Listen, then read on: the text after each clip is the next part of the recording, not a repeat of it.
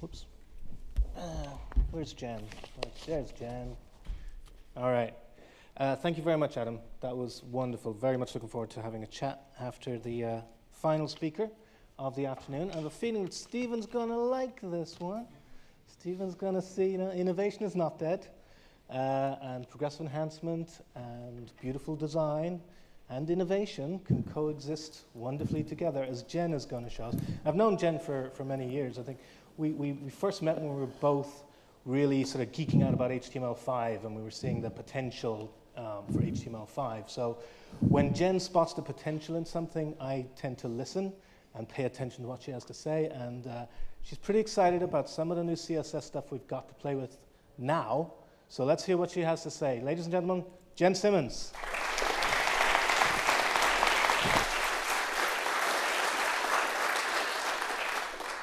So I am incredibly excited. Here is the official timeline of the evolution of web page layout. We had the no layout for a while, then we switched to table-based layouts, then we switched to float-based layouts, which we're getting incredibly bored with. And next will be an amazing future of puppies riding unicorns. And I've been teaching people about the coming CSS and how we're going to be able to finally do page layout using CSS and not hacks with things like floats. And people get very excited. They get all excited, and then they say, oh, but that's too bad. I can't use it because IE. These days it's IE8. Sometimes it's IE6. It's always something with the word IE in it. The other day I was looking at some stats that we're going to talk about later, and noticed that border radius is only 92% globally supported, while Flexbox is supported 96%. So I tossed out the question, well, does that, hey, people who think it's too early to use Flexbox, come on. And I got back people saying, yes, it is too early to use Flexbox because clients still demand IE 8 and 9. Or it depends on your client's willingness to drop that percent, which could be significant, which is true. That percent is significant. Someone else said it depends on how important that 4% is to your product.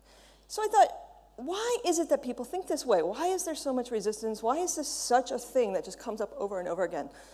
And I think it's because we always think of things in this binary. It either works or it doesn't work.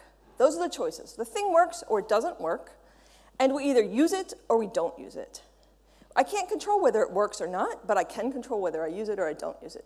So you put those together in this matrix, and here's our matrix of choices. Use because it works, right? So this is what we want. Use it because it works. That's where the unicorn with the puppy riding on its back lives. That's what we want. And people say, well, I don't live in that world because IE. So, OK, right. So we're stuck. So people say, well, I can't use this version. This doesn't work. If I use it and it doesn't work, what happens? I get fired. Or maybe you don't get fired. Maybe this happens. You're just covered in bugs. Bug tickets coming back from QA, complaining about how things are broken, and it, absorbed. People are complaining about budgets. Budgets are important. Thinking about how do we deal with our budget, right? So this becomes the choice when you are thinking about things in this kind of a binary. It doesn't work, so I can't use it. Please stop telling me about new stuff. And I think the problem, though, is not IE. Internet Explorer is not the problem. The problem is that we think that this is the matrix of choices, that everything is a binary, when really it's more like this. It works and it doesn't work at the same time. And your choice is either to use it and not use it at the same time, or to not use it at all. So I'm hoping to convince you that the unicorn with the puppy lives in the box where you use it and you don't use it, where it works and it doesn't work. And you can just let go of this idea that you have to wait 5, 10 years, and meanwhile, you should just not use it at all. And why? Here's this slide again, a picture of really boring websites. I mean, I feel like with the layout technology that's coming out, I want folks to use it sooner rather than later because it's going to give you a competitive advantage. It's going to make you be able to make websites that are more compelling, more usable by your users, your audience, and you can get one up on your competition who are back in that world of thinking that they can't use it yet. Or this, right? I mean, the session earlier said this beautifully. We are unique. Find out how unique. Look at our amazing website that is not unique to tell us all about our unique product. Always 3 columns. Our product is always described in 3 columns. We're bored. We're so bored. OK, so how does this work? How do you use something and not use something at the same time? What does that even mean? So there's this thing about CSS. Let's look at some. Here I have a basic box with a background color, making it gray and a border wrapped around it. And then I'm using this thing called border radius. Background and border have been very well supported since IE4. This is not a new debate, right? When you had to support IE3, you were like, what do I do about IE3? I can't use, right? OK, so that stuff we don't worry about so much anymore, because it's been a long time since I've seen somebody who's supporting IE4. But border radius, when border radius came out, it was pretty controversial. Let's see about the support for border radius. It doesn't work in IE8, right? It doesn't work in Opera Mini. So, and let's look for a moment at can I use. I'm sure many of you use this website, but it actually has some features and superpowers that it took me years to figure out.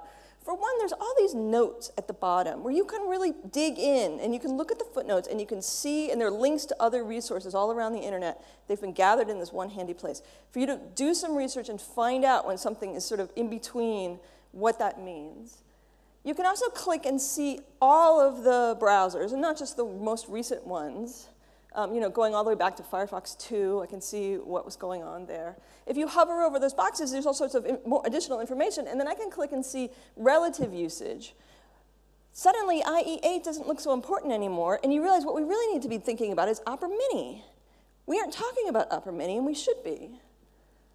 And you think, well, what's the percent based on? Where are these stats coming from? Well, they're coming from Stat Counter, which is the data place that Can I Use uses. And these numbers that I'm showing you today are based globally, so everyone in the world, but maybe your market isn't global. Maybe you're focused just on the UK. Well, you can open this up where it says settings, and you can plug in your country if you want to just focus on the stats coming from Stats Counter for the UK, if that's more appropriate for you. Or you can plug in your own Google Analytics. And you can see, I'm working on this project. We have Google Analytics. It's been running for 4 years. Let's see what our audience needs. And you can get numbers that are better numbers for you. So I'm going to toss out numbers today based on the global, the best stats we have, which may or may not be correct. I mean, lots of times they're really not correct. But those are the numbers I'm going to use today. But definitely feel free to go find numbers that are the closest to you, the most appropriate for you, and see what they are, because maybe it's very different. So what happens in IE8 when border radius is not supported? Let's go find out.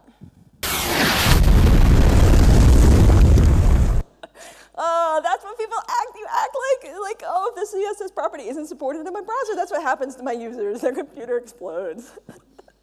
That's not what happens. That's not what happens at all. CSS has this amazing quality to it. It ignores the things it does not understand. It's very forgiving. It sees an error of any kind. Maybe you misspelled a word. It just goes, I don't know what that is, moving on. So you can figure this out on your own. It's not that hard. What happens when we look at that code and we cross out the thing that's not going to get recognized by a browser? Well, this is what we get. We get a square box without the corners, right? It works and it doesn't work at the same time. You can use it and you cannot use it at the same time. There's no JavaScript involved. This code is not complicated. This is a very simple example, especially. This is how CSS works. There's a magic thing where weird stuff gets ignored. And we can use that to our advantage.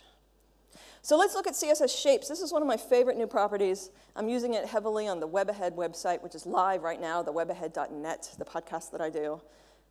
Every time there's a picture of a human, that picture is in a circle, and the text that is flowing around that circle is shaped in a circle. That's amazing. Well, how did that work?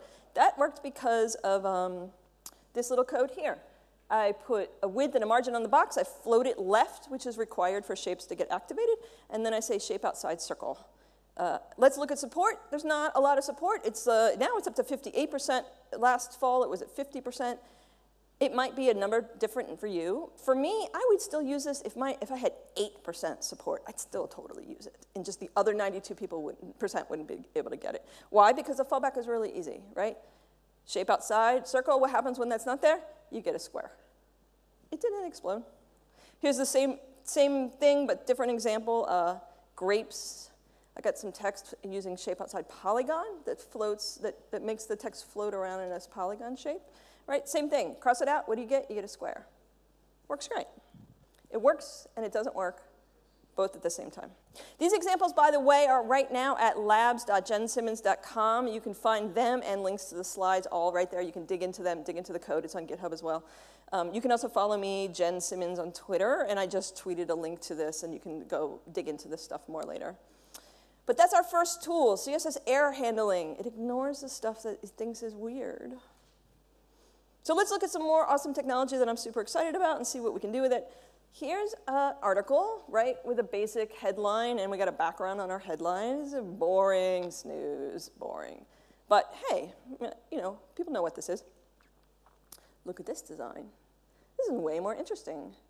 No matter what size the screen is, or the viewport of the browser window, no matter what size that is, when this page loads, that background image for the header is going to fill the viewport 100%. The headline is going to be centered vertically as well as horizontally. And then the moment somebody starts scrolling, they're not confused because the article's right there, right below the line of scrolling. How did I do that?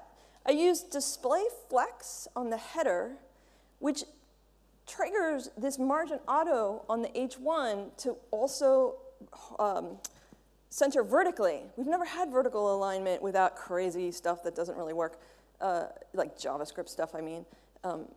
Now we can in CSS. This is going to work. And then the other property I used was height 100 VH. So that says, hey, I want your header to be 100 viewport height units.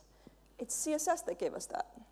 So what happens when we don't have display flex or height 100 VH? Well, we get this. So the people who have support for it will have an experience that looks like this, and the people who don't have the support for it will get this experience. Well, we might say, you might say, oh, you're the designer, and you think it looks cool, and you show it to your client, and they're like, yeah, but the dirt is really important. We need to see more dirt. I don't like the way, right? It's not. Okay, all right, let's see what else we can do. We could add a height of 500 pixels and make that header taller. It's not going to adjust depending on the size of the screen, but it is going to give us a little bit more of that photo. And we're going to say height 500 pixels first, and then we're going to say height 100 VH. So what happens in the browsers that do understand 100 VH? Well, they see two commands, height blah, blah, blah, height blah, blah, blah, blah, blah. And it's like, you told me something twice, I'm going to go with the second one, because that's how CSS works. That's how the cascade works. If there's like a tie and two commands get set that are equally important, then the last one gets listened to. So that code is going to work in both situations. But let's think about this a little bit more, because we are using two properties, and there's a chance that we have some browsers that support viewport height, but do not support Flexbox, like IE9. So what's going to happen in that situation? I have to sit here at my desk and think about it. So if we don't have Flex, and we do have 100 VH, this is the result that we get. So the picture is 100 viewport units high, but the headline is not in the middle. It sticks to the top. Okay, well, maybe I think this looks great, and I'm done. Look at all the dirt. It's great. Oh, but the client, they're still not happy, so they want to have a little bit more space at the top. They want the headline to come down a little bit. Okay, well, we could use margin for that. Oh, margin's not going to work, because maybe it's getting collapsed, or maybe margin auto is overriding the margin top command. So, okay, that's not going to work. Let me see. Let's put some padding on it. We'll put some padding, 2M on the top. Oh, let's put it on the bottom as well, so that that's not going to jack up our vertical centering. And when I look at it in the browsers that support everything, this is what I get. When I look at it in the browsers that don't support, the IE9, this is what you're going to get. And this is the final code. This little bit of code, which is longer than the code I had before. And for any of you who think, oh, it's way more complicated to explain this, honestly, than it is to do it. Some of you might be thinking, well, but I can't do that in Photoshop. I don't want to draw that in Sketch. How many screens am I supposed to draw in Sketch for every? No. No. This is why I love designing in the browser. Because you have an original idea that maybe you figured out in Sketch or in Photoshop, and how ideally you want it to look, and you figured out the graphics and the styling and the branding and everything. And then you go and you put a prototype into a browser, and you try this out, and you mess with the code until you figure out exactly how it's going to work. And I didn't open Internet Explorer 7 or 8 or 9. I hate running virtual machines on my laptop. I did all this, and all those screenshots were Firefox Nightly. I just go into the little web inspector, and I turn things on and off. I don't have this memorized what's going to happen. I just check the box, uncheck the box, check the other box. What happens in this combination? What happens in that combination? CSS overrides. So this is our second tool that we're going to be able to use to get the CSS we want, even though things are new. Again, this is just how CSS works. So let's look at some more yummy tech, some yummy new stuff. Initial letter, I love it. Drop caps have been next to impossible. We end up seeing a lot of stuff where like there's space where there shouldn't be space. There's a new CSS property that's coming. We're going to be able to do this. So here we've got two things going on. We got one, we're going to use a pseudo selector to isolate the first letter. So we don't have to wrap that in a span. Then we're going to change the color and make it bold and put a little bit of margin on it. And then we're going to say initial letter 4, which means I want you to make the letter the height of 4 lines of text.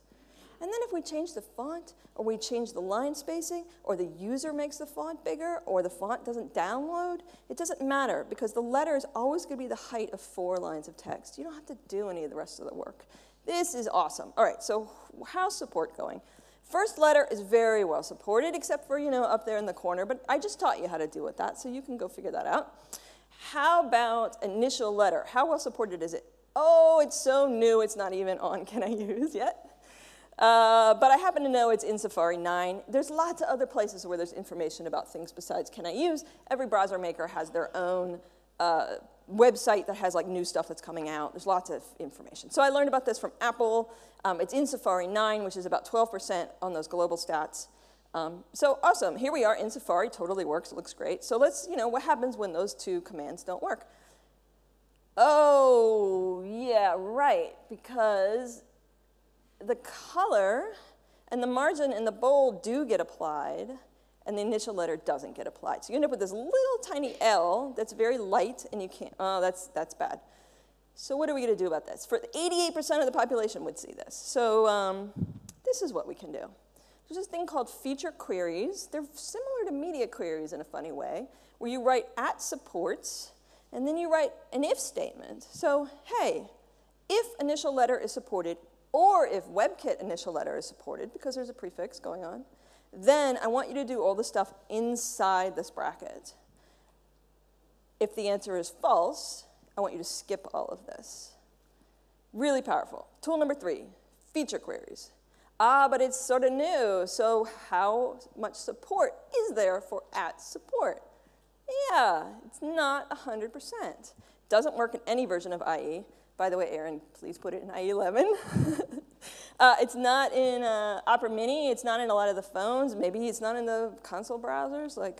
So what are we going to do? Well, you know what happens? If a browser doesn't understand @supports, it basically returns a no as its answer. And it skips over that entire block. It doesn't just skip the @supports syntax. It skips everything that's inside of there. So this is it. Windows 7 on Windows Vista, I actually went ahead and said, hey, make all the text red. And you can see that the text is not red, because IE7 is ignoring everything inside the @support. So in a way, the trick of it is that if the browser doesn't know what @supports means, it's basically going to lie and tell you the answer is no to this question. And the only time that it's a problem is if there's a feature that is supported in a browser, but @supports is not, and so it's telling you no when the answer should be yes. But and I've encountered this in very specific, very strange edge cases. But you can do @supports not. So you can reverse your question. You sort of ask the other question. And you can sit there and use, logic to figure out, yeah, okay, I want to write it like this, but okay, well, if I write it in a slightly more complicated way, I'm going to be good. So I think this is going to be incredibly important, and we're going to be using this quite a lot. Auto prefixer is cool. Use it if you know what it is.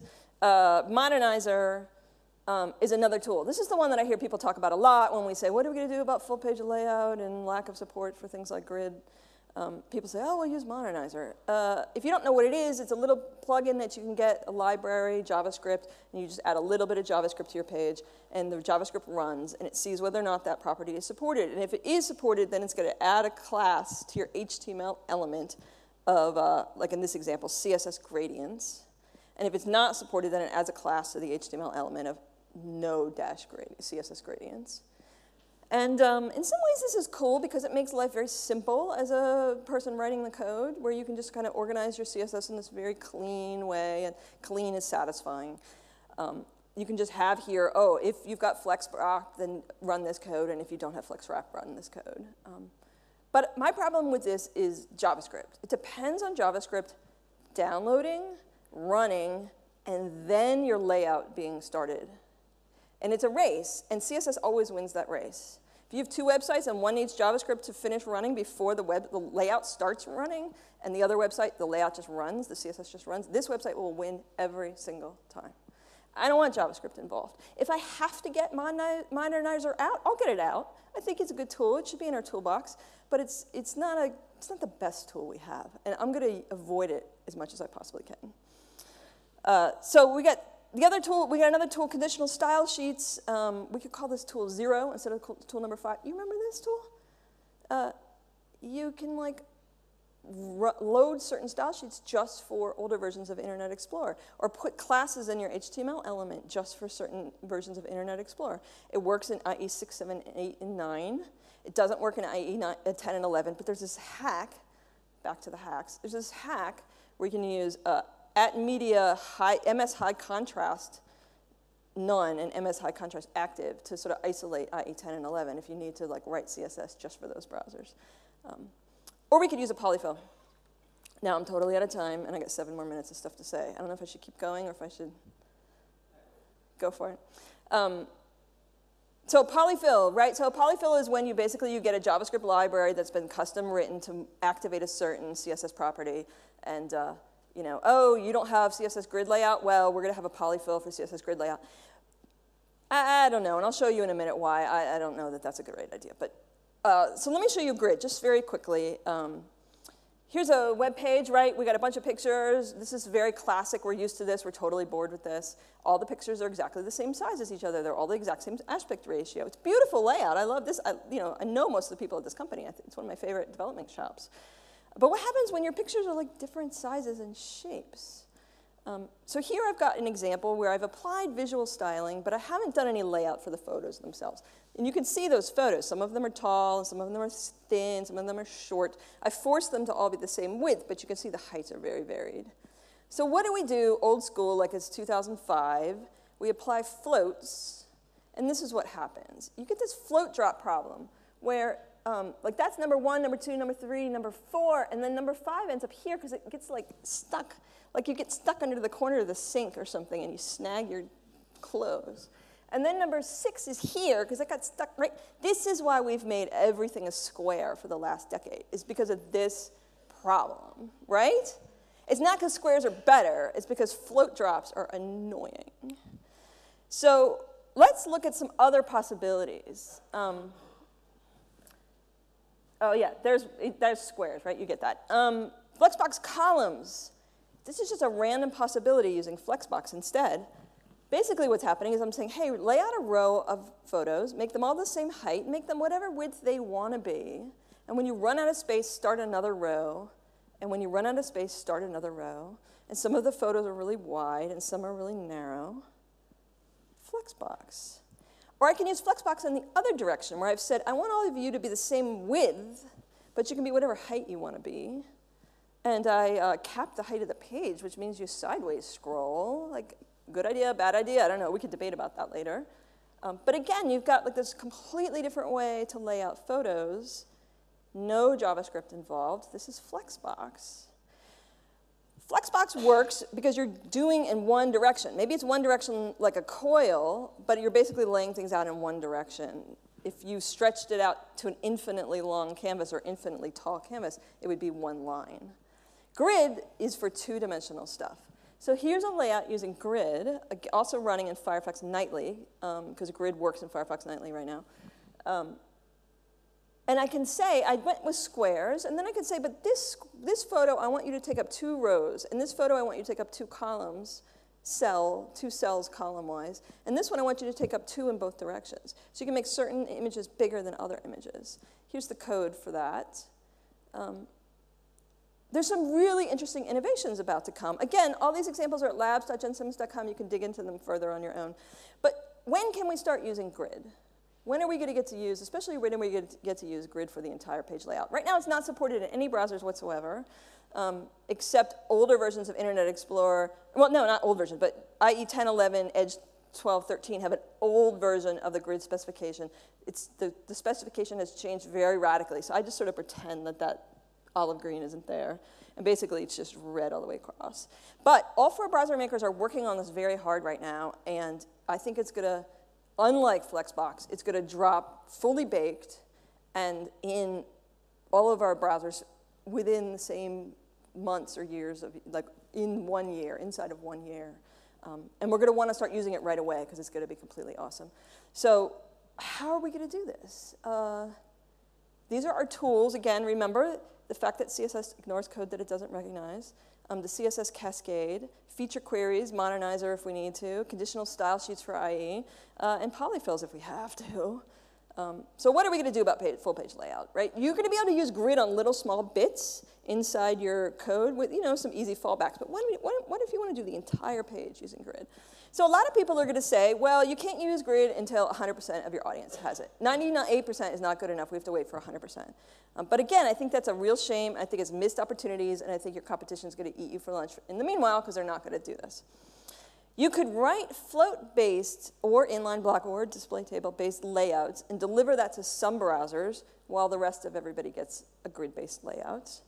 You should not be jacking up your HTML to change, like you shouldn't change your HTML for your layout anyway for accessibility reasons and all kinds of reasons. So you're going to have, this HTML is going to be the same. All you need to do is deliver different CSS to different situations. And I just showed you how to do that. So we're going to be able to do that. And you can have then sort of the layout you use today, take your 2015 layout and put it into a place that only certain browsers see, and then write new layout for the browsers that can see it. Another option is to deliver, and we've done this a lot with responsive design, sort of towards the end of figuring out how to do responsive design. More and more people would say, hey, let's just deliver sort of a simplified layout, a skinny layout, a mobile layout to the browsers that don't understand grid, and we'll do a full-page grid, crazy, complex grid layout for the ones that do. And we see, I mean, here's the New York Times. There's an opinion page on the New York Times website. Right, there's the layout. And then there's if you go to the mobile site, sometimes I'm on Twitter on my computer, and someone has a link that they dropped into Twitter from their phone, and it shows up, and I see sometimes I actually like the mobile site design better because it's simpler. This, come on, this, right? Like, so certain browsers might see a simpler version. And then polyfills, again, about polyfills, like I've not really seen a polyfill for grid that works, especially, and I don't really want to. Why? Because, like, here's an example of a website that has kind of a innovative, like someone was talking about it, and I was like, let me check out this innovative, amazing layout. This could be interesting. And it's a little hard to tell from watching someone else's video, but I'm trying my best to scroll very, very evenly. And meanwhile, the page is like way behind, and then it hurries to catch up, and way behind, and it hurries to catch up. I can't enjoy this innovative layout because the JavaScript is, right? Or this same thing. These people, it takes so long to load this page that this website actually built its own custom loading bar on the top of the web page. And this is on a really fast internet connection with a really powerful computer. I can't even imagine on the rest of it. Right? Like, it's just stuttery. And this is why the whole industry starts obsessing about 60 frames per second. And, we need 60 frames. 60 frames per second will solve this problem. You know what else will solve this problem? Not using JavaScript for layout.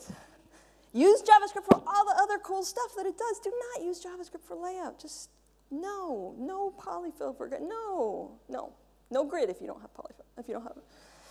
So this is what I think we're going to do. We're going to do a basic layout that doesn't require grid or media queries or feature queries. We're going to hope we go back to handwriting your own CSS for this. Don't use Bootstrap anymore. Don't use Foundation. Don't come to me and go, how do I use 960GS plus grid? You don't. Just if you don't know how to float something and you're a professional front-end developer, go learn how to do a float-based layout. Start now. You got some time. It's good homework for the next couple of months. Go learn how to use floats. Keep it simple. Get it done. And then layer on top of that code that uses grid layout. And we can use feature queries to hide it from non-supporting browsers. I really don't think we're going to have any browsers that support grid and don't support feature queries. I don't see that coming. So probably anyone who gets grid is also going to get feature queries. And we can structure our code. And you know what you get when we do it like this? We get a pony riding a unicorn. Thanks.